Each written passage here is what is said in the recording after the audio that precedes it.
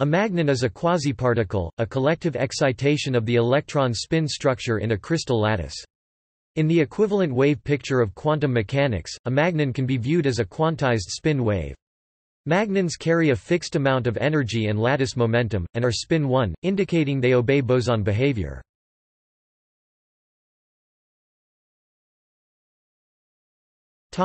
Brief history. The concept of a magnon was introduced in 1930 by Felix Bloch in order to explain the reduction of the spontaneous magnetization in a ferromagnet. At absolute zero temperature 0 K, a Heisenberg ferromagnet reaches the state of lowest energy, so-called ground state, in which all of the atomic spins and hence magnetic moments point in the same direction. As the temperature increases, more and more spins deviate randomly from the alignment, increasing the internal energy and reducing the net magnetization. If one views the perfectly magnetized state at zero temperature as the vacuum state of the ferromagnet, the low-temperature state with a few misaligned spins can be viewed as a gas of quasiparticles, in this case magnons. Each magnon reduces the total spin along the direction of magnetization by 1 unit of ℏ reduced Planck's constant and the magnetization by gamma ℏ where gamma is the gyromagnetic ratio. This leads to Bloch's law for the temperature dependence of spontaneous magnetization.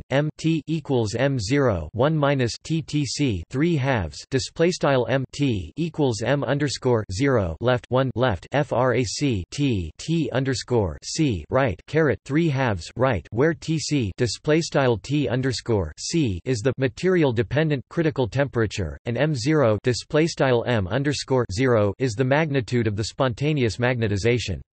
The quantitative theory of magnons, quantized spin waves, was developed further by Theodore Holstein, Henry Primakoff (1940), and Freeman Dyson (1956).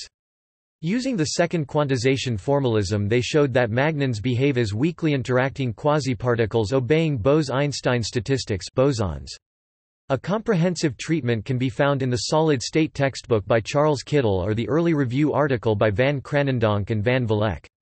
Direct experimental detection of magnons by inelastic neutron scattering in ferrite was achieved in 1957 by Bertram Brockhaus. Since then, magnons have been detected in ferromagnets, ferromagnets, and antiferromagnets. The fact that magnons obey the Bose-Einstein statistics was confirmed by the light scattering experiments done during the 1960s through the 1980s. Classical theory predicts equal intensity of Stokes and anti-Stokes lines.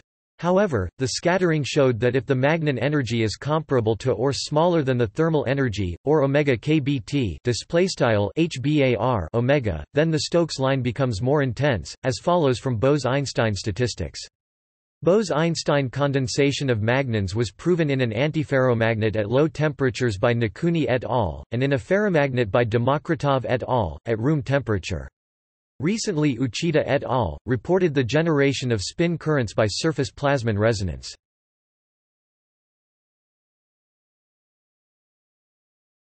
Paramagnons. Paramagnons are magnons in magnetic materials which are in their high temperature, disordered paramagnetic phase. For low enough temperatures, the local atomic magnetic moments spins in ferromagnetic FM or antiferromagnetic AFM compounds will become ordered. Small oscillations of the moments around their natural direction will propagate as waves magnons. At temperatures higher than the critical temperature, long-range order is lost, but spins will still align locally in patches, allowing for spin waves to propagate for short distances. These waves are known as a paramagnon, and undergo diffusive instead of ballistic or long-range transport.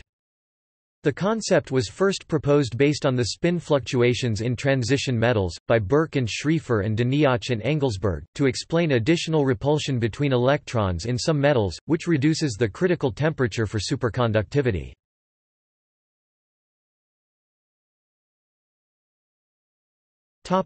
Properties. Magnon behavior can be studied with a variety of scattering techniques. Magnons behave as a Bose gas with no chemical potential.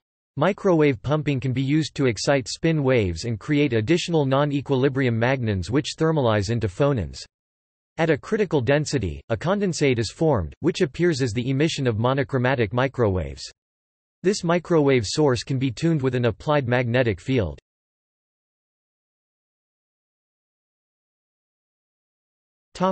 See also: Magnonics, Holstein-Primakov transformation.